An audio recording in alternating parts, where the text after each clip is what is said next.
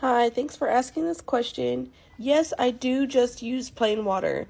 And I was going to show you my method on how to do it my way because my way works. I mean, I have like 90 to 99 or 95% success rate with germinating avocado pits, which I'm very selective and I try not to go with those that are like super tiny or that are super dark and look like they're already decaying.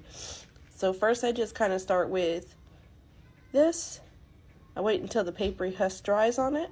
Then I put them in, yes, plain water from my tap until the husk just kind of starts to slide off on its own. Then I wait for them to start cracking like this. And that has a root coming out. But I don't put them in a jar or a vase or anything until their root gets about that long. Just so that they can keep moisture. And then whenever they start to sprout this, I will either put them in soil or a larger vase that holds more water. But either way, if you put them in a baggie that's sealed with water and put them in a dark cupboard or just a darker location in your house, they should germinate within 2 weeks. They're pretty easy once you get the hang of it.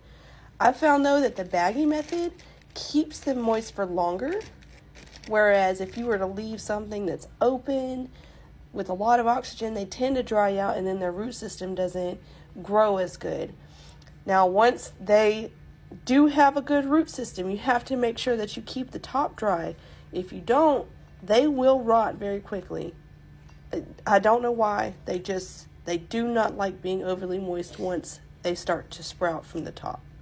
So I hope that answered your question, and I hope you are able to germinate an avocado pit well.